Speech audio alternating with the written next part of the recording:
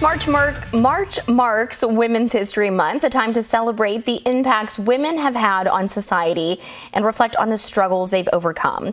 In celebration, Western Kentucky University invited several notable alumni to come speak with young women of the university about their journeys in their field and hurdles that they've jumped.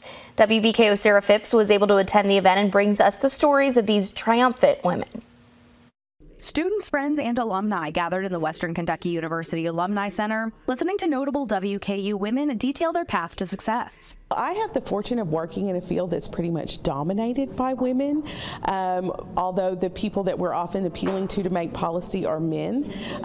So I think that one of the strengths that women have in this particular area is that we tend to be really relational creatures. We think about how relationships with people are built and how those relationships flourish. Among them was Corey Beck Bumgarner, attorney for the 8th Judicial Circuit, who talked on the emotions she felt upon entering a male-dominated field. As far as feeling any pressures to entering my field because women might not be as represented, I would say just ignore it, right?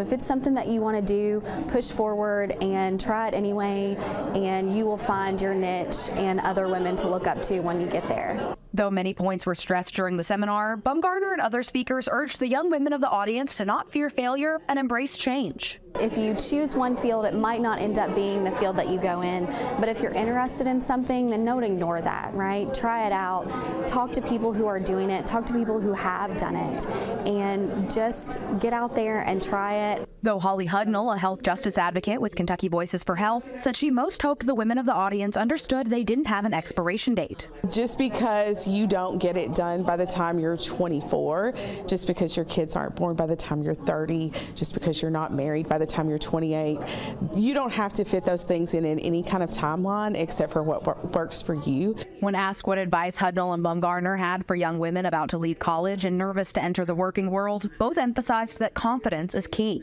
Reporting in Bowling Green, Sarah Phipps, WBKO News.